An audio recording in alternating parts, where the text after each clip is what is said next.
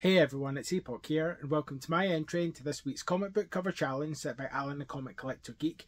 This week's theme is the GoGo Check boxes that were a feature of DC Comics for a short period of time in the 1960s. It was a design feature they had for a purpose which I totally forget right now, but if you check out Alan's original video after you've watched this one, you'll be able to get a full explanation of those. But there's an image here on the screen that just kind of shows you what I mean, the check boxes they had for a little while in the 1960s. So I don't actually have a whole lot of those. I'm only actually going to show 5 books today, and only actually one of those is a genuine 1960s book that had the GoGo checks on, because it was, like I said, it was in a short kind of time frame window when they were appearing on the books. So I've picked out the 5 books that I have that feature that, so let's take a look. First up this week is Punk's Not Dead #1. Now this one's a wee bit of a cheat because it's not actually a DC book. It's from Black Crown Publishing, which was imprint of IDW, or an imprint that was printed for IDW. And this has GoGo checks along the top like the DC books did, and all the way down the side. So it's not technically a DC book with GoGo checks, but it's still a book with GoGo checks along the top. So that's why I've gone with Punk's Not Dead #1 for the first choice, and that's why it's in 5th place, because it's not a DC book. But yeah, it's still a fun one. I could have bulked the video out to 10 issues just by using the rest of this mini-series, because they all have this border in the first mini-series, but I only wanted to show one book from each series. So that's Punk's Not Dead #1. Next up this week is Doom Patrol #1 from 2009, and this one's an interesting one as well because it's a modern book. It's not a 60s book, but it still has the DC GoGo checks at the top. Here we have in the background a 1960s issue of Doom Patrol, which I guess had the GoGo checks at the top, but we have a Robot Man here bursting through the page, the kind of modern looking Robot Man with some of the other characters from the team, and kind of busting through the front cover. So you're not getting there, you're getting like parts of the original cover kind of around the outskirts, and one of those parts is the GoGo checks at the top here, which is fun, just kind of showing that juxtaposition between the old book and the new version of the book. So it's just a fun one for the video. So that's Doom Patrol #1. In 3rd place this week, we have Dark Horse Presents #32, which isn't, again, which you can tell is it's a Dark Horse book. It's not a DC book, but it is a homage to a 1960s DC book, so it has the GoGo checks at the top of the cover here in homage.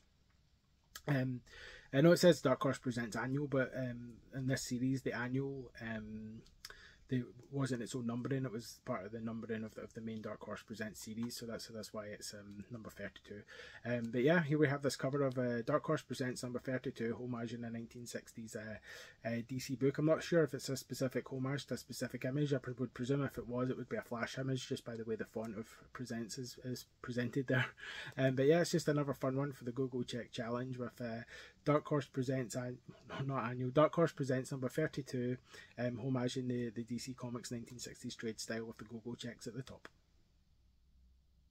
In 2nd place this week is another modern DC book. This time it's Poison Ivy #1, and this is one of the variant covers. And again, it's a modern book, but it's a homage to a 1960s book that had the GoGo checks. So in this case, it's a cover by David Nakayama, which is homaging Poison Ivy's first appearance in Batman #181, which was a cover by Carmine Infantino. And in that original book did have the DC GoGo checks at the top. So as part of David Nakayama's homage here, he's put the GoGo checks here at the top again. So another kind of modern book with the classic DC GoGo checks. This book itself is an exclusive cover to a comic shop here in the UK called Slab City Comics, so you can check them out on Whatnot or on eBay or their website as well to see some cool books. Maybe if they still have copies of this and you're after this, then you can maybe get this as well. But this is just a really fun kind of modern book, kind of homaging the classic look of a classic DC cover. In this case, the first appearance of Poison Ivy in Batman 181 with the classic GoGo checks at the top. So that's Poison Ivy #1. And my #1 pick for the GoGo Checks challenge is the only genuine 1960s DC book that I have that features the GoGo Checks, and it just so happens to be the same book that Alan picked for his #1, and that's Lois Lane #73, which is just this kind of funny cover of Lois Lane whipping this dummy of Superman with Superman's tied to a table, just looking shop to say the least. It's just a fun cover, but yeah, this is the only Silver Age DC book that I have which features the GoGo Checks. And again, it's just a fun one. There's a lot of fun covers in this Lois Lane series. So that's Lois Lane number 73. So that was my entry into this week's comic book cover challenge set by Alan the Comic Collector Geek. This week's theme was, of course, GoGo Checks, those kind of classic GoGo Checks from the tops of DC Comics in that kind of specific time in the mid-60s.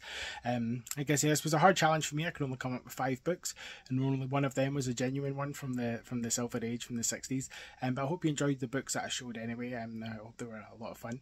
If you'd like to check out some of my previous entries into the comic book cover challenge, and please click on this playlist. It's linked here at the side. And otherwise, I'll see you on the next video. Thanks for watching.